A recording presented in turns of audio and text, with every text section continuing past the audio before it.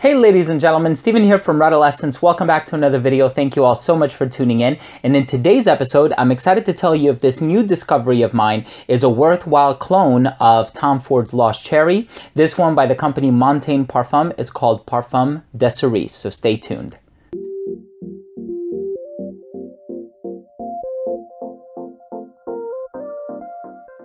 This fragrance, I believe, was launched in 2019, and I initially acquired this bottle about a couple of weeks ago. It was sent to me by the company, so I do want to thank them very much for sending this, and I want to disclose that to my viewers. So I got a sample kit about a couple weeks ago or something like that, and I remember going through all of them, and all of them were reminiscent of other fragrances that I have smelled before. So there was one that reminded me a lot of Dior Sauvage. There was one that reminded me of Creed Aventus. There was one that reminded me of Santal 33. There was one that smelled similar to Baccarat Rouge 540 by Maison Francis Kurkdjian, and there's one that smells similar to Lost Cherry by Tom Ford. And that's when I came to figure out that these fragrances are inspired by more popular niche and designer fragrances. So when I decided which fragrance I wanted a full-size bottle of, I picked this one for a couple of reasons. One, I don't have any Lost Cherry clones in my collection. I also do not own Lost Cherry by Tom Ford, and I feel like this is a really good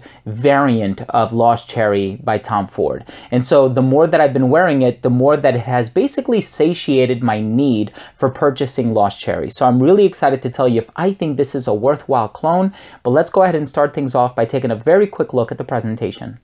The box here has an aesthetic that's very similar to Le Labo presentations.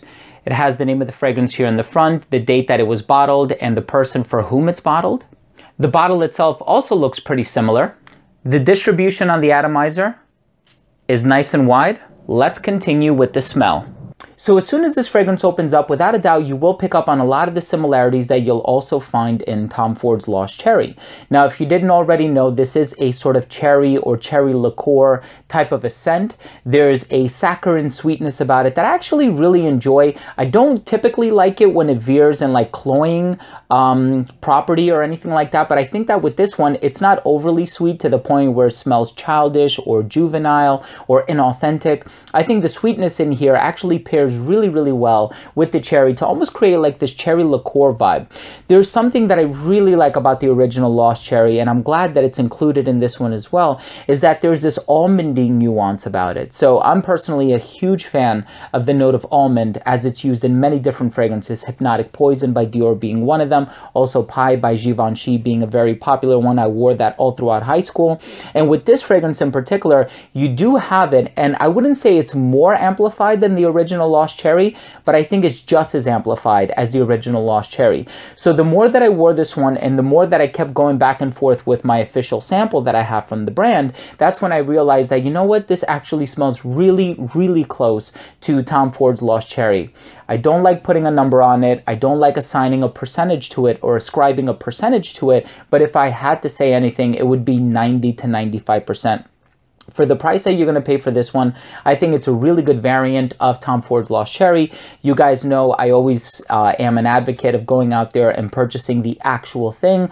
A lot of times there are fixatives and there are certain captive ingredients that are used with the original creation that they're the only ones who are allowed to use those notes. So you're not going to get a fully cloned version of your favorite niche or designer fragrance, but you'll get something that comes quite close. And in the case of this fragrance, Parfum de Cerise, it comes really close.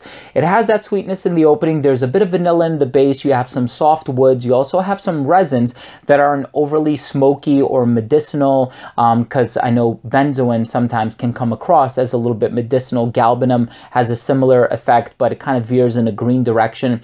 In the case of this fragrance, it doesn't smell overly strong in that regard. I think it's a very easy to wear fragrance. I think it's one that can be worn both casually and dressed up, and I think it's great for all seasons and all occasions. So let's go ahead and finish things off with my overall assessment. So first up, in terms of the uniqueness and the overall smell, I'm having a really hard time saying that this is a unique fragrance because it's not. In essence, it is a reverse engineered version of Tom Ford's Lost Cherry, but I do think that this one comes so close that in fact, it has curbed my need for purchasing Tom Ford's Lost Cherry. Perhaps when I do run out of this bottle, I might, if I'm still in the mood for it, but right now this is really holding me down. It's really satiating my fix, so to speak. In terms of the overall smell, I personally love the smell of Lost Cherry. It contains a lot of my favorite ingredients in there, and so for that reason, I am a huge proponent of this one, and I would advocate that you go out there and at the very least sample it.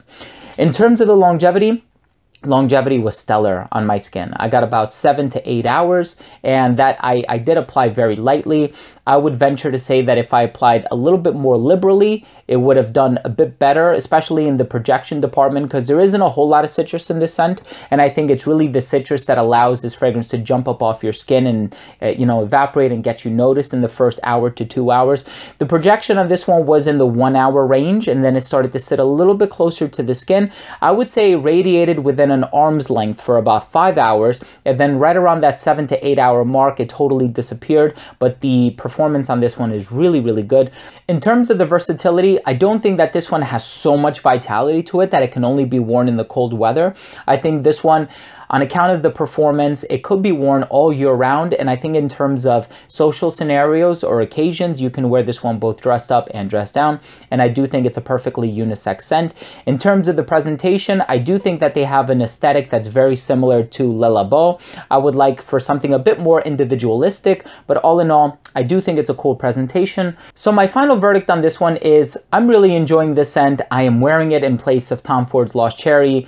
I am enjoying it thoroughly. I think it comes very, very close to the original. And if you guys go out there and try it for yourself, you'll see that it does in fact come quite close to Lost Cherry.